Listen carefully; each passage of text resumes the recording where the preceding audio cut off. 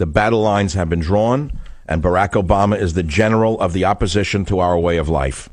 That's my opinion.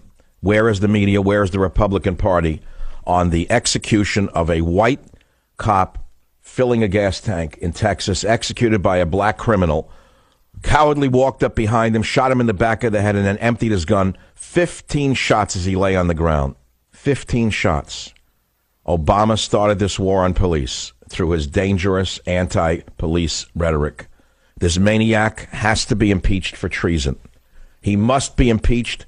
Of course, we will not get the votes required, but it will start the national dialogue, and he will be exposed for what he really is. That's my opinion.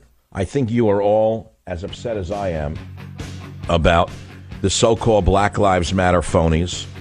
This is an anti-white, anti-cop organization who, if they are not called out for who they are, calling for frying pigs in a blanket, etc., more cops will die. And eventually there will be a reaction that you do not want in this country.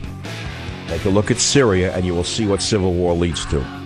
Civil war is never good. Civil war is bad for everyone. And the reason we are living through this now is because of Barack Obama and his leftist minions. Period. End of story. What do you want me to say to you?